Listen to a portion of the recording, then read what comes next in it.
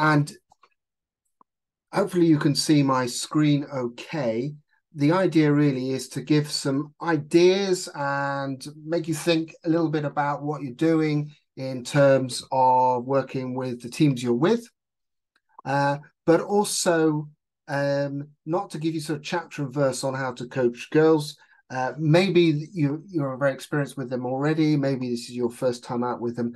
There's lots of stuff around there. I just want to try and give some slightly different ideas, make you think of things in maybe a slightly different way without trying to go too wild and say, throw out the baby with the bathwater, because a lot of what we're going to be doing with girls rugby is exactly the same we're going to be doing with boys rugby. I'm just going to look at some of the alternative views and different ways to approach it.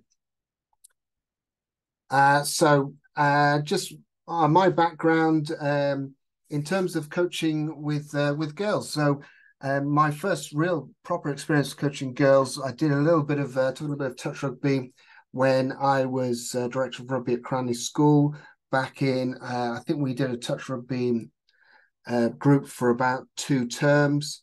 And then my first proper experience was when I was assistant coach with the Welsh women. This is not actually a picture from the match. You can see one of the women whacking and one of the English girls in the face. I don't think that's something I would coach, of course. And then since then, I worked with the Ospreys, women's teams, and now I'm working with the University of Bristol women's team, but also done a bit of work with Broad Plain girls in Bristol. So that's my experience of it. And obviously, I'm out there talking to as many coaches as possible.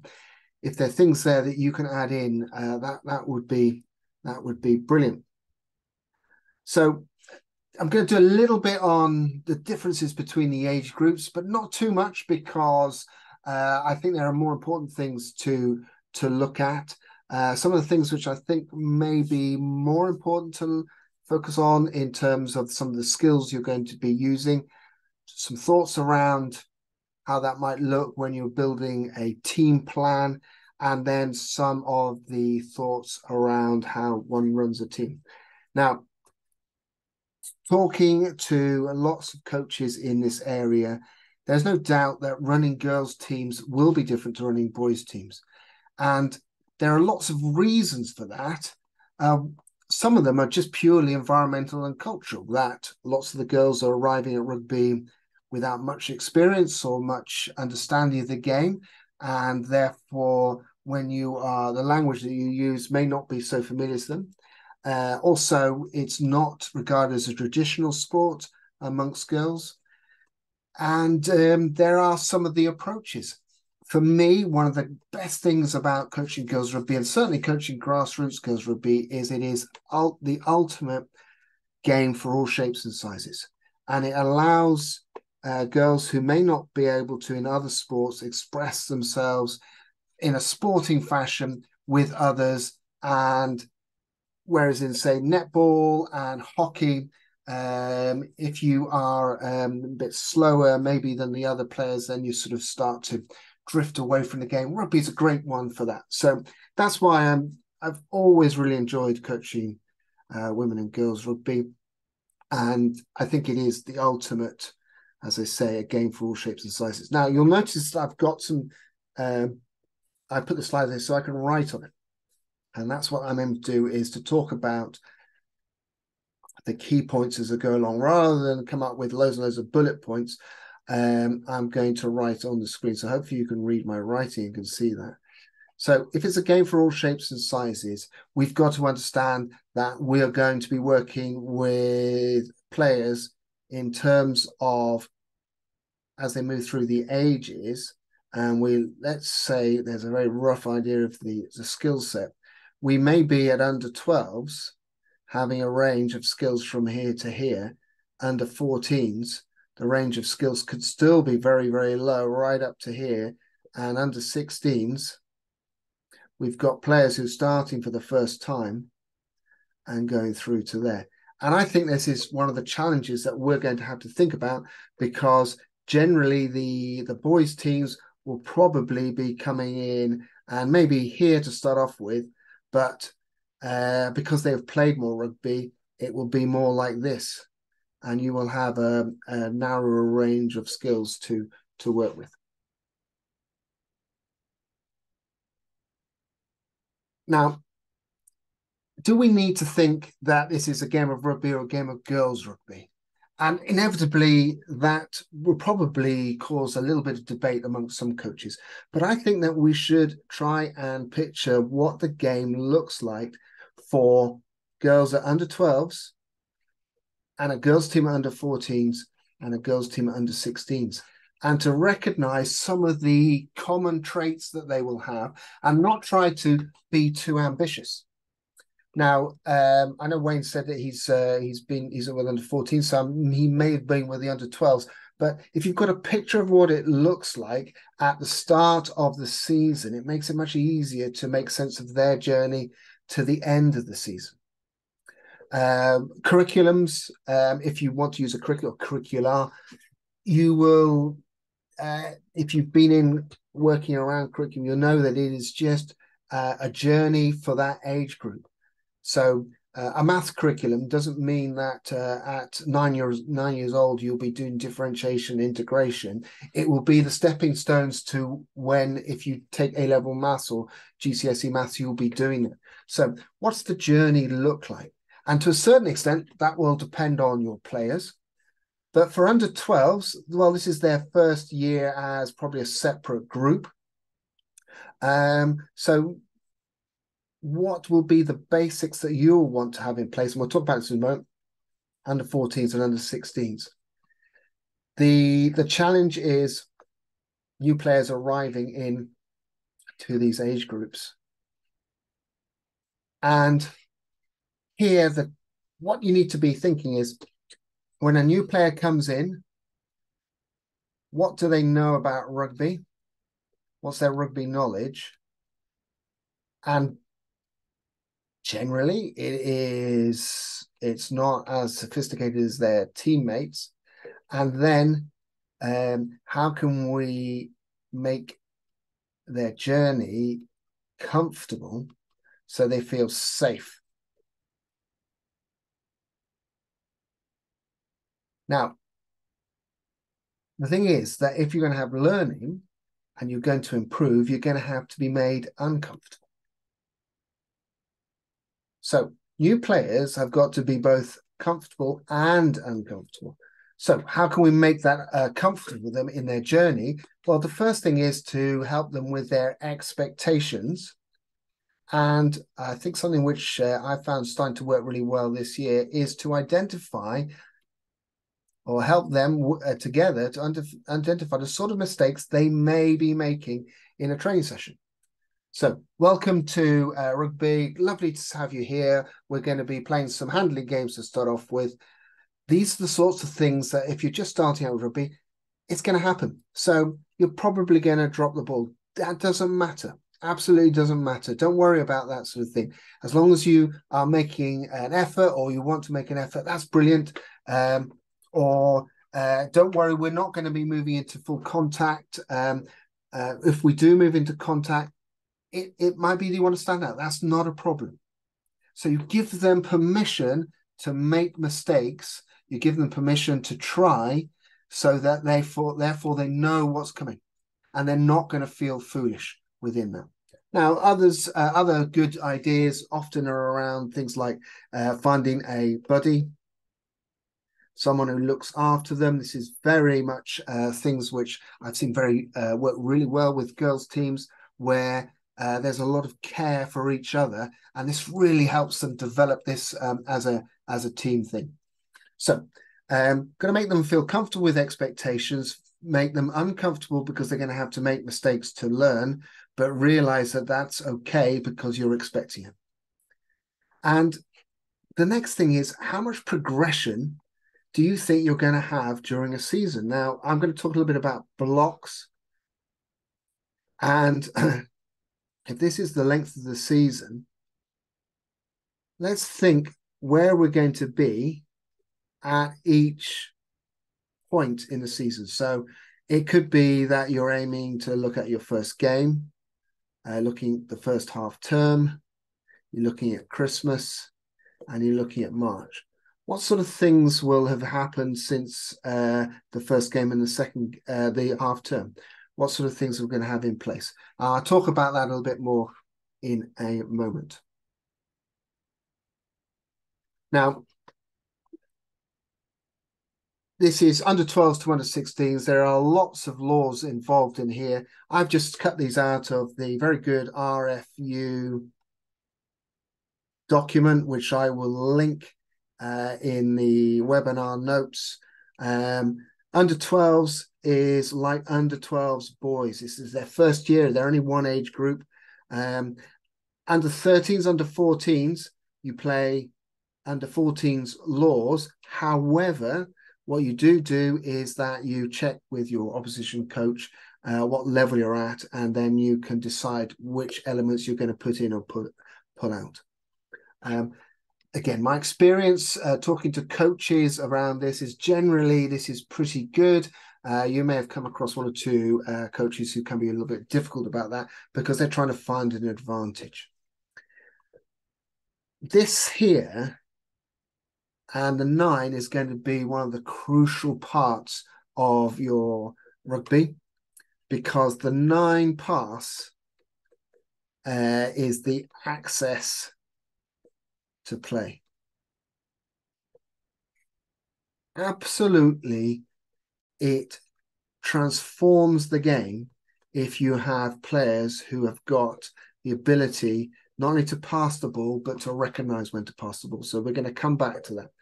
Now, the interesting thing here is that this is when kicking really comes to play. Obviously, it's in 12s and 11s and 12s.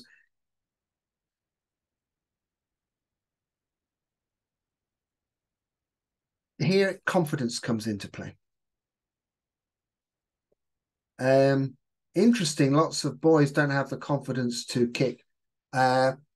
My experience with girls is some have played football, so they'll be used to kicking the ball. But when it comes to a rugby ball, it's a different shape to kick. One of the top skills coaches, the New Zealand skills coach, Mick Byrne, said, if you want to improve kicking a rugby ball, kick a rugby ball. You don't learn to kick the ball effectively by kicking a tennis ball or football, because it's the shape of the foot. Now, obviously, you've got to get the leg through the ball, but if you can, use rugby balls as much as possible. And it's tough. Teaching players to drop kick the ball who've not been used to it, doesn't matter girls or boys, is always a tough thing to do. Right. And really, when we get to under 16s, it's going to look pretty much like a game of rugby. This is when you need to check in with your group who you're playing against about the lifting part. So let's have a look at the skills focus. Now, you will be well aware that the new tackle laws are a big part of the season, whoever you're coaching. So my suggestions are this, is first of all, be exact. What does it exactly look like? And then when you are training, be positive about good practice, which we would do always, and just correct, but don't make a big thing about bad practice. So if a player goes too high, you'll say, well, that's a penalty this year, or that's not going to be any good this year. Change it round. Okay, what can we do better? What can we do better? And build the confidence in good technique. Build confidence in good technique. Now, in terms of the skills, I'm going to come to contact area in a moment. Things to really look out for. Obviously, the bend at the hips makes a difference, but look for the angle of the shin. If the shin is pointing forwards and the knee is going down, you are more likely to be coming in at a better angle.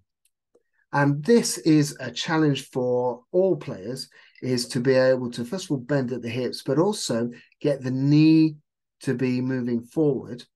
And generally, if the knee is moving forward, the back leg is probably in this shape as well. So let's encourage players to lean their knee to the ground to get lower, to be more effective in the tackle. In the contact area, the word that I think will make a big difference, I'm going to use it across all groups, is ball toughness. Now, it's just a different way of saying what we do in contact and after contact.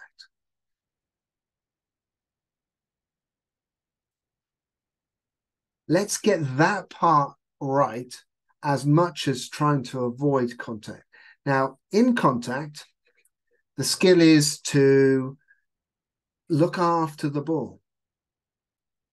Now, again, it'd be interesting to hear what your experience is, but my experience is that girls do carry the ball in two hands a lot. This is fantastic in terms of the pass, but they'll also carry the ball in two hands into contact.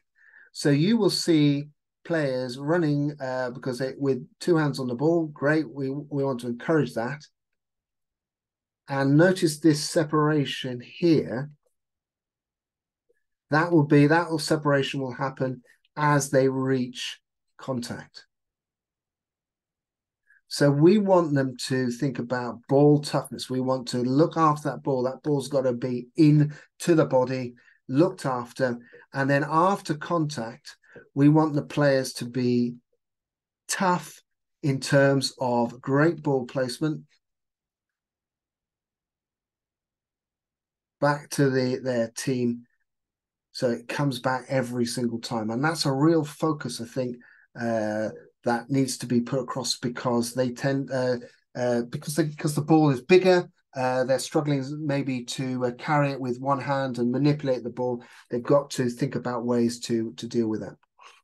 Now, the scrum focus is, for me, at all ages, focus on helping the players get good profiles. And again, in girls rugby, it's amazing how many girls will play 4 or 5 different positions throughout the season, if not more.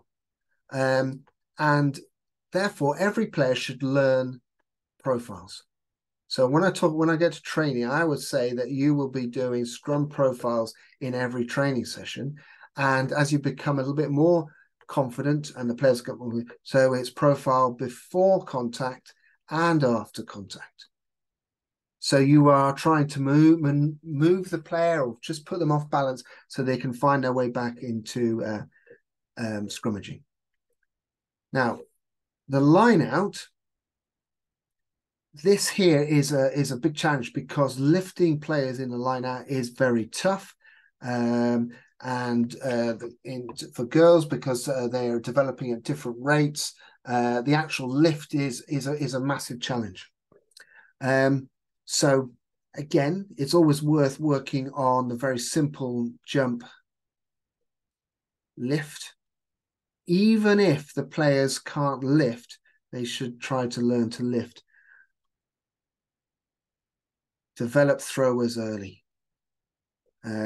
Certainly, if I was to say from a university point of view, if we have players arriving us, how many players come to us and have just become good at throwing the ball? And it's a skill which is missing out. Now, earlier on, I said nines. I'm probably going to come back to a little bit in training. Nines passing does not improve because of training sessions at the club.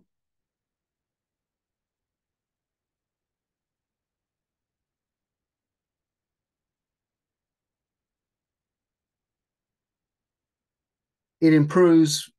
Yes, the training sessions at the club will make the difference. Will start the process. It is more. It's about encouraging passing outside training. So in training, you give the players templates to help them. But if they only train and pass at the club, they will not become better at particularly the 9 the 9 pass, but passing. So can you find ways to encourage players to pass outside training? And it is anyone who's worked in schools will know that in schools where rugby has got a bit of a bit of a presence, you'll see the boys out there spin passing all the time, whereas the girls won't be doing that sort of exercise as much. It's an environmental, social, society type thing. Can you use your training sessions to give the players some passing ideas on how to practice? Can you encourage them to pass outside training? So I think that would be a big thing. I mean, it goes across all levels, but in particular with the girls. Now, what do you do tactically with under 12s? I don't think you worry about tactics at all. I just don't think it makes much difference. You will do some what I would call structure in inverted commas, and that is where to stand off set piece. And once there is a ruck, that you try to have some form of line away from the 10. But under 12s, that's probably as far as you want to go. With under 14s, again, I would keep the structure very simple and maybe talk about the difference between slow ball and fast ball. And what does that look like for them? I'm going to come on a little bit about team management and tack strategy a little later on. And under 16s, it's only a little bit more sophisticated than that. More important is to spend time on skills because, as I said, your range of skills at every year group is going to be so vast that in order to run any sort of sophisticated structure, you need to have most of the players at a certain level. So that's why I would suggest that your attack structure is very limited. Should you have a kicking strategy? I think the answer is yes. Players who want to kick the ball need to know why. And in simple terms, I would just say, here's a couple of scenarios. Why would you kick the ball here? And then where to kick and where to stand. The most important thing is not to reduce the access to the game to players. It's just to introduce the complexity at the level they're at. Defense strategy, under 12s again, it's not really going to matter. Under 14s, you can start to explain. I think it's no bad thing to explain what happens from a ruck. So that's supposed to be an R in there. I think this can come in here so the players can start to organize, because part of tackling and being more effective tackling is to tackle with more than one player. So just in very simple terms, we line up in an ordered fashion from the side of the ruck. Now, there are lots of different names you could call them. They could be A, B, C. They could be pillars and posts. I wouldn't worry too much about their roles at under 14s, but I would say, let's get these players in place and then let's see if we can get some spacing in place, and then you can build up from there. What I would suggest is that if from scrums, not from lineouts, that you will have some plays. The ball obviously go from 9 to 10, but these players can be very simple. Certainly, even at higher levels, one pass plays, if you're going to have a play, are the best to use. So 10 may pass to 12 coming in on an angle. 10 may miss 12 to 13 if they've got a pass. 10 may dummy switch with 12 and pass to 13, or they might just pass the ball along the line. One pass plays, as I say, any time that we spend on set piece can mean we spend less time on skills. Okay, moving swiftly on. Shape of training. I think that engagement is vital. We're trying to build confidence for the players. And one way to do that is to have lots of contact warm-ups. So they get used to being in contact, away from the skills stuff, which will come in later. So wrestling and grappling. Interesting talking to a few coaches over the last few days about some of the things that they say is that there are certainly a large subsection of their team that will only go to training if there's contact. That's what they're in the game for. So if you don't have contact, then you are losing that engagement piece. I'll come to play and then come back to skills. In play, have games of rugby. I think that depending, this is my own view, is that netball or rugby netball gives some players some access to the game. It has problems because there's forward passes and players stop. So you need to think about, if you're going to use a version of it, how quickly can we get away from forward passes, because they need to work very hard on backwards passes if they're not played much rugby. And definitely the go forward part of it is if you've got to stop to pass. So I think rugby netball has a place, but a very small place. And most of it, you should be trying as much as possible to play games of rugby where the internal logic of rugby is maintained. And the internal logic is how rugby looks different from other games. So you score going forward. So there's a try line. So we score going forward and we pass backwards. That's part of the internal logic. And then there's someone in our way to stop us.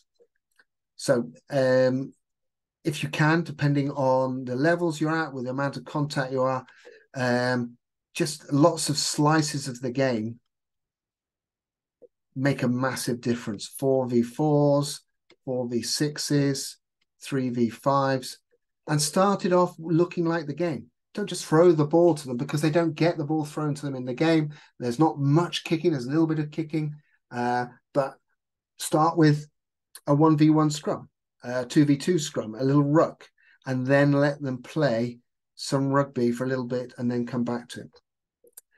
So in terms of skills, blocks. So for instance, tackling in a block would be, we're just going to focus on 3 things and we're going to keep those. So grip might be week 1. Week 2 might be footwork. Week 3 might be a leg drive. So we might do all 3 in the same week, but we will focus week 1 just on grip, week 2 on footwork, week work on leg, week 3 on weight, and then we go back. And we keep cycling through these things with a little extra more complexity. And every time we're doing it, we're asking ourselves, why are we tackling? What difference does it make? Why are we tackling? And let the girls come up with the reasons why. So just to finish off then, talked about focusing on blocks. Make your season, split your season up and say, right, we're going to focus here on these aspects, A and B maybe, and then we'll have a look. Let's see where we're at with them. And let's go to C and D here and then have a look and where we're at with them. I think the focus should be all young players should be mostly on skills, but tactics are important because they show you why you're using the skills. So it's no point in doing skills on their own without an understanding on the tactics. We try as coaches to focus on the team being first. And this is where I think that your role is to say, what do you want from the season? Doesn't mean that you're going to do everything that they say, but you want to give them some idea so you understand what they want. Because it's a sport, they're going to be playing game. What does winning look like for you? And that obviously is a more sophisticated answer than just scoring more points than the other team. It is very much based on things like improving skills. That could be wins. And I know this is the slightly older age group. Working with the University of Bristol women this year, I was working with the second team mainly. After Christmas, we lost all our games. We had 6 games. We lost all of the games. And there's good reason for that. You might say we're a terrible coach, but it's more about the standards we're up against. But every half time, we set out what do we need to do differently in the second half. And at the end of every single game, the girls were not disappointed that they'd not won the game. They were delighted that they'd set some targets for themselves, and were very, very simple targets, and they'd achieved them. And so that made the difference. What does winning look like for you?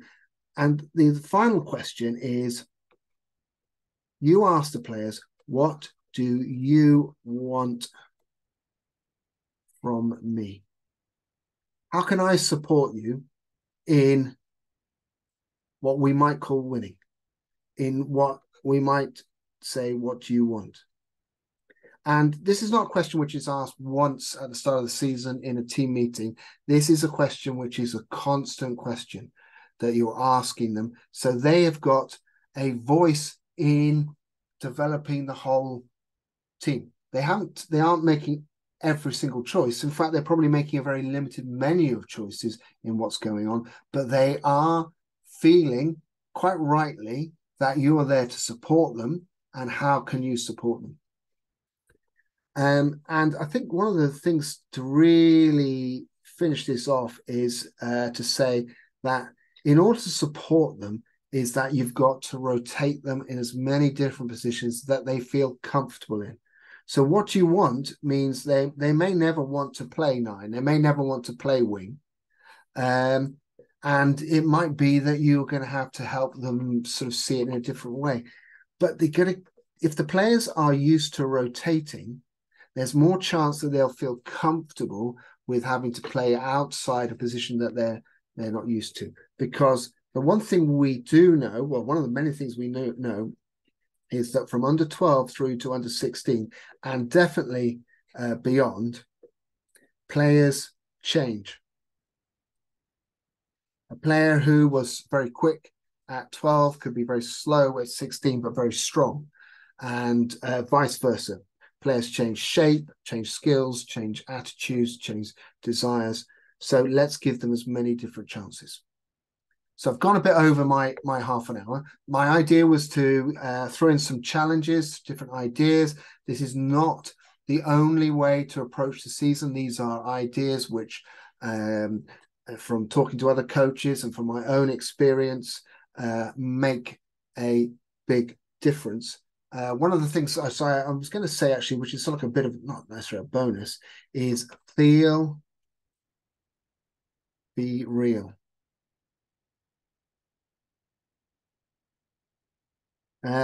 With your smartphone,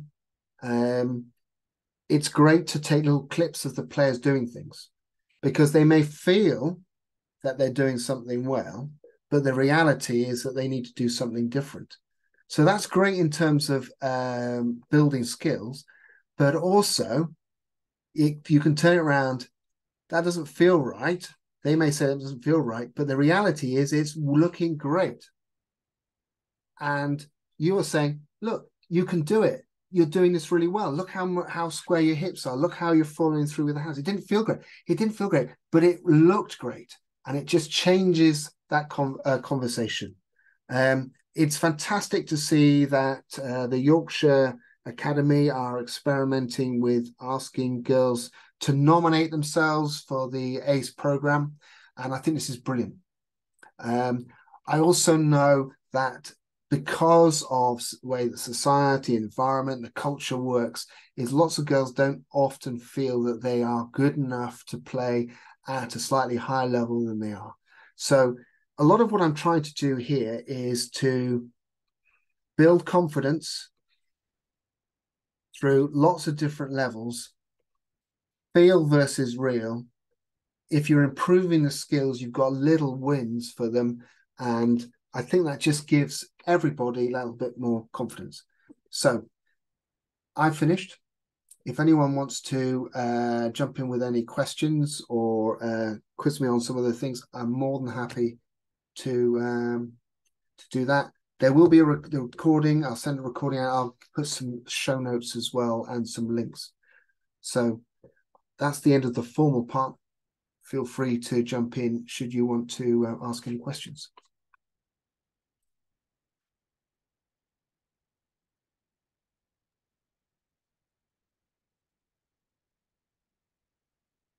Thanks, Dan. What I would say from my experience with under 14 girls last year is that obviously it's a dual age group, Mm. and with the nature of the girls coming into the game, um, there is a wider range of abilities, as you pointed out in one of your slides. Mm. And therefore we need to be very, very realistic about what we can achieve. And I think where you've mentioned possible tactics, in my experience, I think that's probably an under 16 objective. Yeah. And this really is about getting the girls playing, getting the girls enjoying it, getting some basic skills up. Because if you spend time on tactics and if you spend time on forming a team, I think it's probably time better spent. Just in my experience with the group I've had, it's just such a vast array of abilities that to be able to have any structure, you're naturally lent to streaming. Yeah. So I'm in the Hampshire area, so they formed a league with like Hampshire and kind of Berkshire, sort of Reading M4 type teams. And I think forming a league is not a good move, because coaches will naturally then start to think differently, trying to put a team together, thinking about results. And unfortunately, the girls' skill set is behind the boys at under 14s, and the range of skill sets is wildly different. So my inclination is to just really work on the basics of go forward, support, catch, pass, in a as enjoyable way as possible. And I would think that structure and tactics would come at the under 16 age. And at that age, the girls have really got their heads around the physicality and whether they really want to be involved in the game. Mm. Absolutely. And I think and that's why I put structure in. I'm not trying to obviously justify what I've done, but I think you're exactly right. The reason why I put structure in inverted commas is that they need to know a little bit about you've got to spread out in attack. And I think that you can start to introduce, if the ball's a bit slower, we might do this. If the ball's a bit faster, we might do this. And a little bit of structure and defense. But as I said earlier on, it all comes at the cost of skills. And if we know, and you'll know as well as anyone who's coached this, is that the catch pass. If you don't have 3 or 4 players who can catch pass, then the rest of the team never see the ball because Yeah, and it cannot move any further than a forward and 10. Yeah, exactly that. The girls' game at that age is very, very stop-start. What do I mean by that? There's very little continuity. The rucks are very slow. There's no kind of it's almost the girls kind of invite each other to contest at the ruck. That's There's no right. I've real seen fear that. of it. They come in and kind of lock horns slowly like a pair of stags and then start pushing. And then the passing, excuse me, is very lateral or going backwards, and everybody stops to receive the pass and then starts because they don't have that skill to be able to pass on the go with any kind of momentum. So yeah, it's a challenge, and that's why it's just focus on that, go forward and support basics really for me this year. Yeah, so on the passing, one of the things that we've done this year is to try and understand what passing really looks like in a game of rugby. And one of the things that in a narrow channel, often we find our girls pass really well. Yep. Because they have an awareness, and it's just a natural athletic ability that there's someone there, they get tackled, they can pop the ball off. When it goes into wider channels, the problem comes is this in terms of the spacing. They can't get the spacing right. It doesn't feel natural for some reason to start off with, and then they don't want to. They find it hard to pass. So one of the things I did with the university girls, and it's just a thought, and it's quite brave to do it. Is there's two things we did. One is I just encouraged them to keep passing. Don't worry about where the defenders are, because a lot of them think I've got to fix defenders. Just keep passing. I'm more interested in if you can pass in the ball in training. Just get them confident passing the ball. But the second thing is, I would say, here's 9, and they're passing to 10. 10, so the first receiver does have to pass. This would be in a game of training game, does have to pass, but they are not allowed to look where they're passing. And the thing that I found is that it's amazing how few passes get dropped, because this player here, they sometimes communicate, but they've got to work really hard to try and work out where 10 is going to pass it.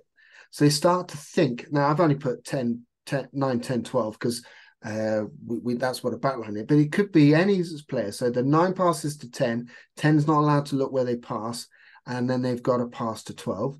And then I use something called the food rule. Now, if you've got kids, you will know that unscientifically, if you drop a piece of food on the floor, if you pick it up within 5 seconds, it's okay to eat. There's no science behind that, by the way. That's just a myth. But we have a 3-second rule. That means that should this player drop it, as long as they pick it up within 3 seconds, it's okay. And just trying to get these players to be more confident to get that spacing. And then we get this rate, what I call rate of passing along the line.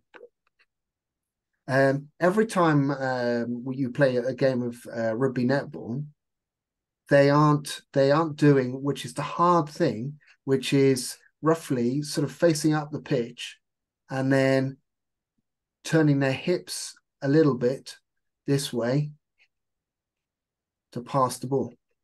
That's a hard skill. So every time we play rugby netball, we're looking ahead, and actually, the difficulty in rugby is that's our vision there, and if we're lucky, we can see a little bit in our peripheral vision.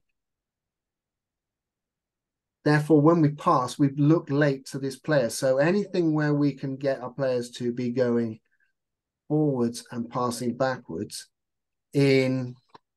And I don't use the word chaos anymore, because I think you don't learn in chaos. You learn in slightly more difficult situations. So not chaotic, slightly more difficult. They're running forward, passing backwards, maybe with someone in front of them, maybe with someone here, but enough difficulty for them to feel I can get the pass away.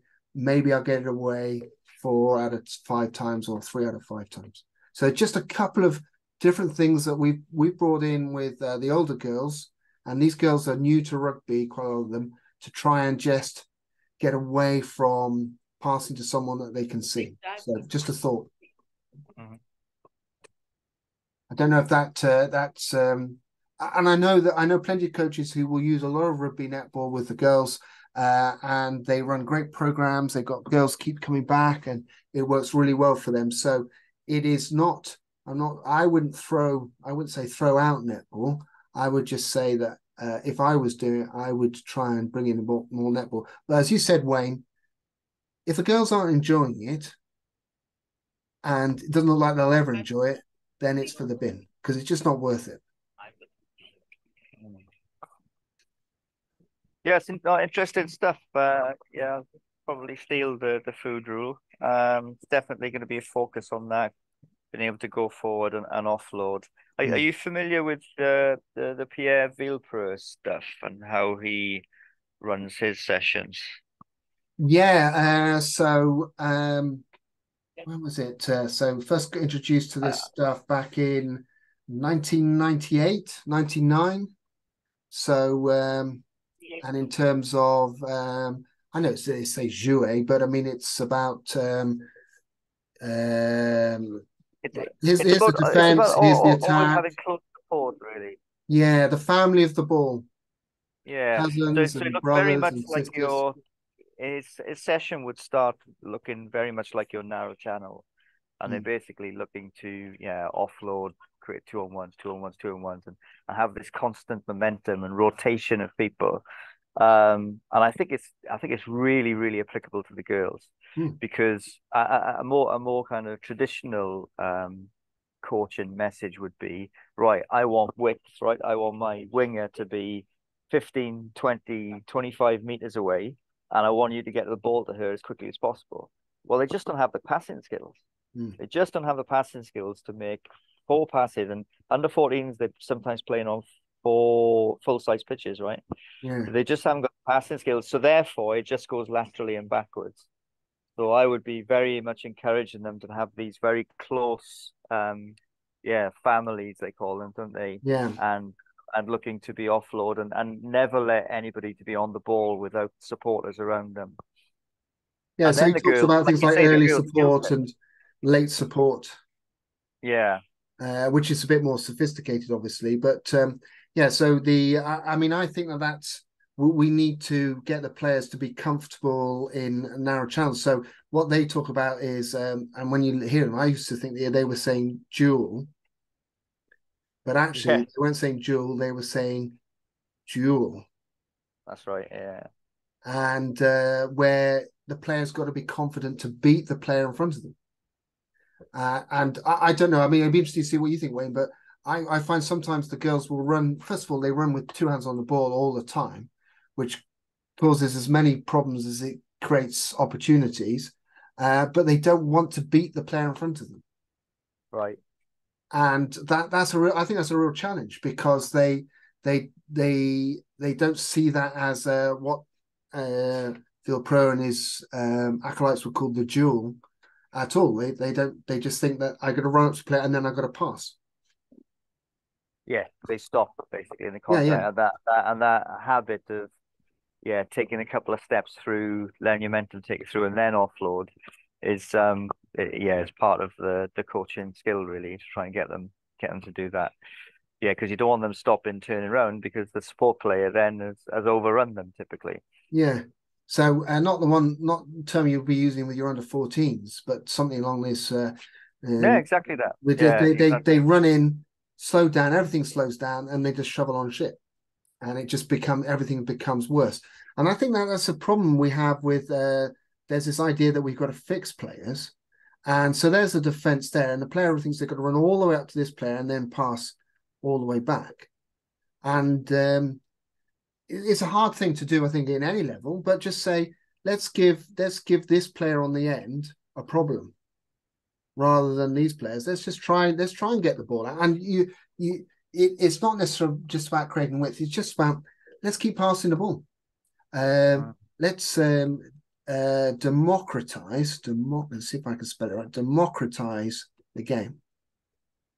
give more people more decisions, because otherwise the game and this is you see this is under 13 boys, is that 9 passes to the big forward who smashes the ball up or runs all the way around, or they give it to the quick runner, and in the end everyone else is just bit players. They might lean in on the scrum or help at a ruck, and anything like you said. I think that idea about using the Vilpra in channels is great work, because these players then get confident that they can do the dueling and the support. We don't have to call it the family of the ball. We can just say look after the ball. Yeah, so I'll play a lot of offload touch, so they can take a couple of steps after the touch, but then the person they offload to can't be standing still. So those are the constraints. And then what the girls are really good at is identifying the purpose of the training session better than boys, and they'll ask you questions, and it's really enjoyable. And I've seen a lot of success doing that type of exercise, just to get that continuous momentum going. Yeah. How the challenge then of the skill of you've been able to pass 3 or 4 meters flat while you're running is clearly something we're gonna have to work on. But the first principles of going forward and support, I think we can get there. Yeah, well, if I go back to this slide here, and this point here is that touches on the ball in training will make a difference, and you can start to encourage good habits.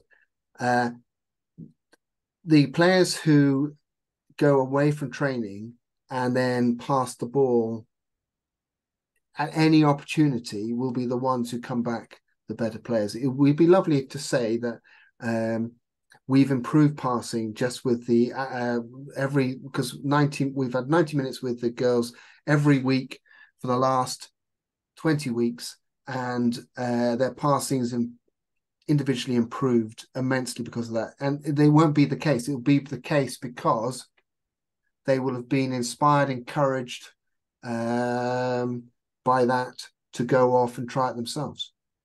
Yeah, the half at the start of every summer. So I've done under 16 boys from under 8 as well. So so I've taken those all the way through. Yeah. And the start of every summer, I send out a clip of the half ball. Training with one of those Rhino half balls, the rebound balls. That's you're absolutely right. That's the only way they're going to do it. That's the only way they're going to get there for the ones who are serious and keen. Yeah. But I mean, that's our role in that, and the fact that you're sending that out makes is part of the key difference. I mean, if you're in coaching, you don't care about the players. You're not really. You shouldn't be in coaching. But most coaches do care about the players. It's then how they then help that care come through. And what you want from me often gets them. So when you then say, go back to them and say, try this out, they'll be more receptive. And the fact that you're doing those sorts of things makes a massive difference. Because let's say you've got 20 players in there, what percentage do you think will actually go and do it? I'm guessing it'll be a quarter of them if you're lucky, but that's quarter better than 0. Agree. And it'd be brilliant if every single, but they don't. They've got lots of other things, and so they should be doing other things. But those players who want to they'll come back, and that'll be fantastic. And yeah, I certainly saw it. One of the girls this year, again using Bristol girls as an example. One of the girls came back, and her left hand passing was amazing. So the head coach said, "Oh, Chloe, your passing's been brilliant. What's happening?" He said, "My brother watched me play, said I was crap at passing, so we spent the whole summer passing to each other off my left hand."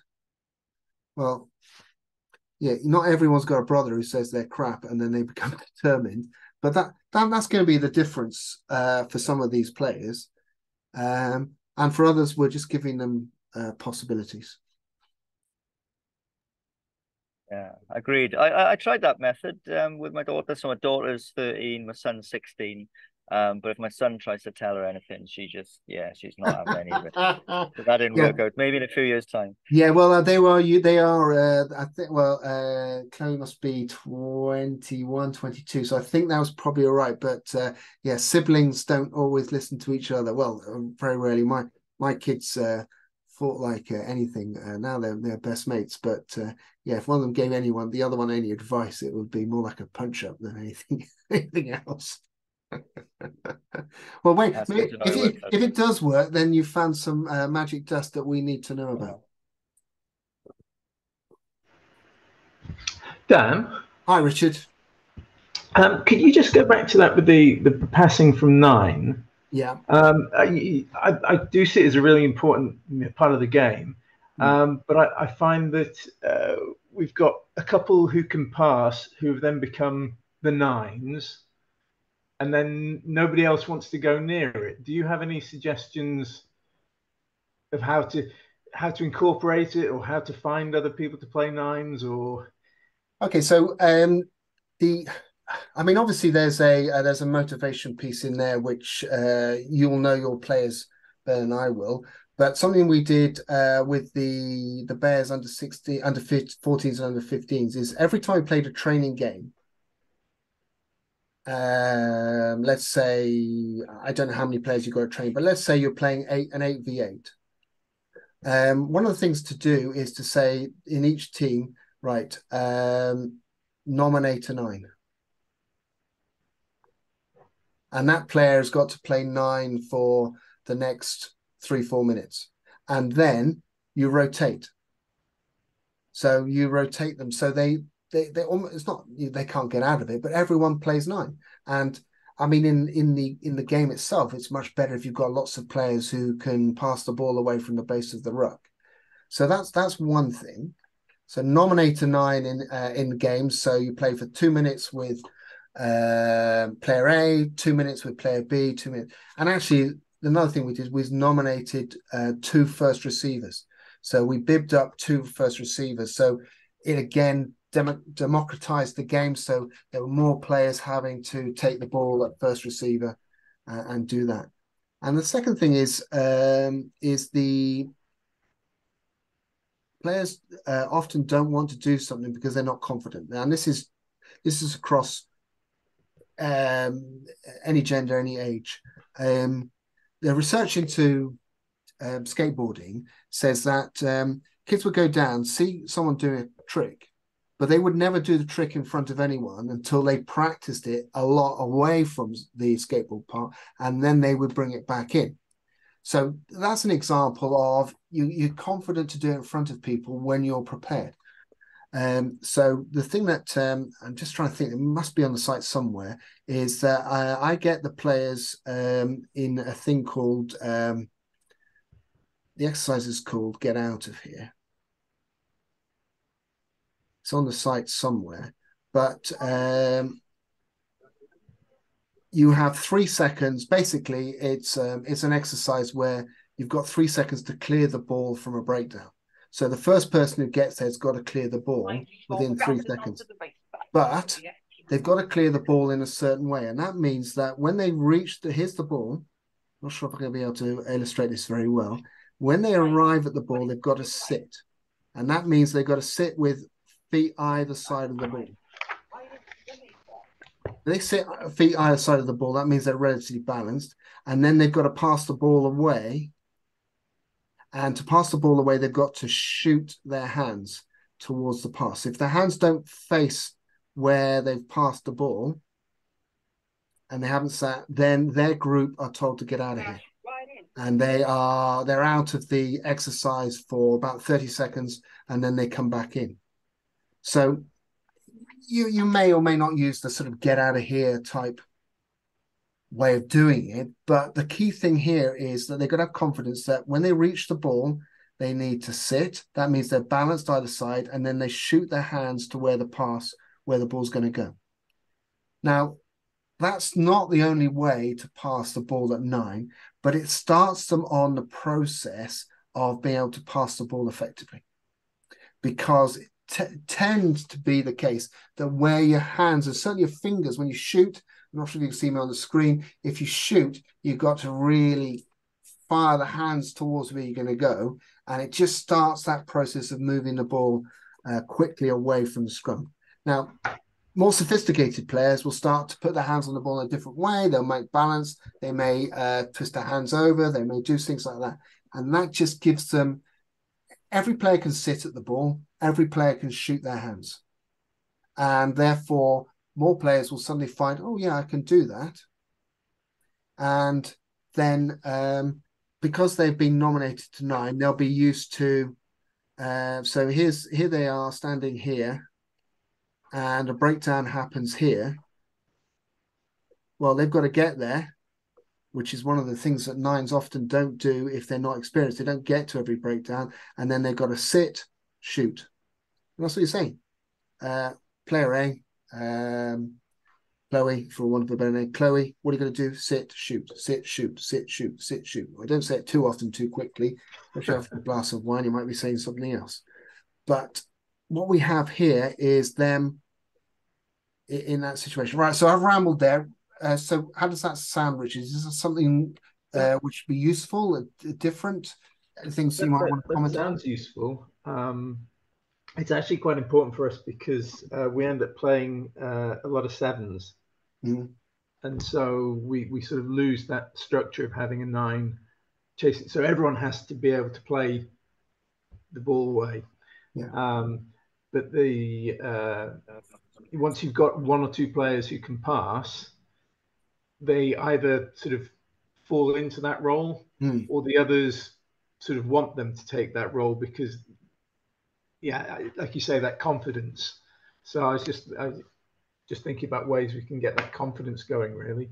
Yeah, I think the first thing is to give them some very simple ways to pass, base pass.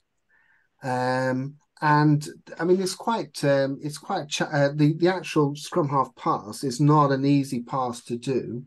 And certainly when I do courses, coaching the coaches, and you get coaches who not used to it passing, you see all sorts of different methods which are not that effective because they haven't done it before.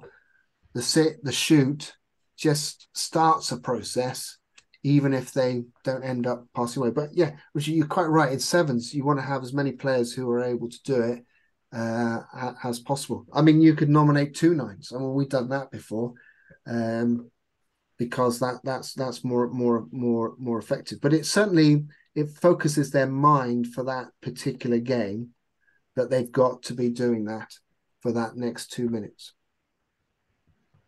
Thanks.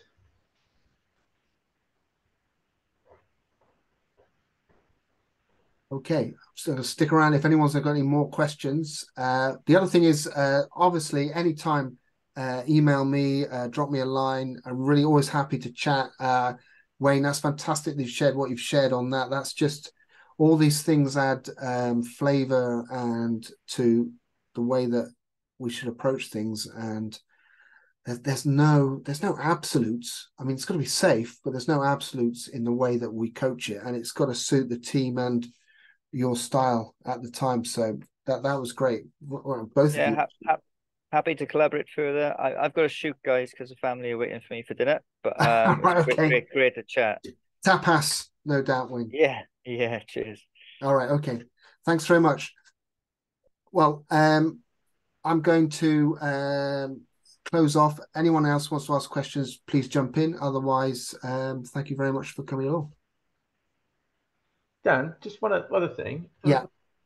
Do you have anything to do? Any suggestions in terms of strength work or ways to make strength work? There's a bit of a resistance towards that sort of, I don't know.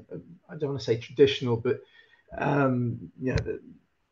the girls don't want to go and do the sort of pumping iron sort of way that the boys do, and I'm trying to find ways to keep it fun, interesting, and but still ticking all the boxes. Does that sound right? What age group are you with? I am doing. I've got everybody. All right, okay. I've got 30 girls, At I'm in Berlin, and in Germany we're doing it under 15s and sort of senior girls. No. So I've got across the ages really. Well, first of all, I'm not a strength and conditioning expert, Mm-hmm. but I've got a few things which I can add in, and will the thing is that what I will do is that if you can just drop me an email. Yeah. So you've got the link, so you've got my email, and I will connect you with somebody who can give maybe a more of an answer. So you're quite right. The first of all is that fitness, and I've said this on the other ones, is that you've got to a certain extent, you've got to downplay but upgrade fitness. So if they come to sessions and you say, right, this session is going to be about fitness, you're going to lose a whole bunch of people who will say, I haven't come for fitness, I've come for enjoyment, I've come from this. But actually, the feedback from lots of girls is that they like the fact they're going to get fitter. So what I say is you've got to, the upgrade is that we're going to do some things which are going to make us fitter, but aren't going to be too what's the word I'm looking for? Too onerous. So lots of body weight stuff is really good. The grappling, the wrestling, the sort of modified press ups, sit ups, that sort of thing. But within the games or as little breakouts from the games, things like that. And then the other thing is it kids of that age are like sheep. If somebody is going off to do something, the others want to know why they're doing it and why can't they when can they get involved. So I think that if you can find a couple of advocates for it, then that's another way. But that's just a couple of things that I would have thought. But as I say, I'm not a strength and conditioning expert. I know enough about it to ask somebody else, and I know what's safe. So drop me an email, and I will try and connect you with somebody to think about that. And then when they're giving you the answer, I'm going to write it up. Excellent. That's great. That's okay. And is also a really good question as well. Yeah, that's made me think about a bit more about that. Okay. Patrick, unless you've got anything to say, ask, then I will. No, just to say thank you. It's been informative. So yeah, lots of things to consider and build in. Yeah, well, you're doing under 12s, aren't you? So that's this would be their first year away as a team themselves. Yeah, so I've come up with my daughter plays in the under 12s now, but I've been coaching her through the minis mixed for the last sort of 5 years or so. Right. Yeah, so it's a different focus to having the boys in there. And where are you based? Smaller numbers. I'm in Surrey, so near Epsom. All right. Epsom. Oh, Sutton Epsom Rugby Club. Yeah. All right. Okay. Well, that's massive, isn't it? The club? Yeah. It's pretty big, but girls wise, it's a struggle at under 12s and under 14s at the moment. So, I've only got 4, so there's a big push to try and get the numbers up. But then, like you said, on the skills, you've got some, the 4 who've been playing for 3, 4, 5 years, and the new girls coming in, it's trying to bring their skills up to that level without, it affecting the confidence and that sort of thing. No, yeah, well, I mean, I'm going to say positive, a great challenge. Yeah, that's how I have to look at it. Yeah. Well, just keep in touch. Anything I can do to, if you've got any questions around that, or as you're going along, you see, right, how do I do this? And yeah, please drop me a line, and whatever I can do to support it, I'll try. All right, cool. All right, okay. Have a good evening. Yeah, you too. Cheers. Bye-bye. Bye.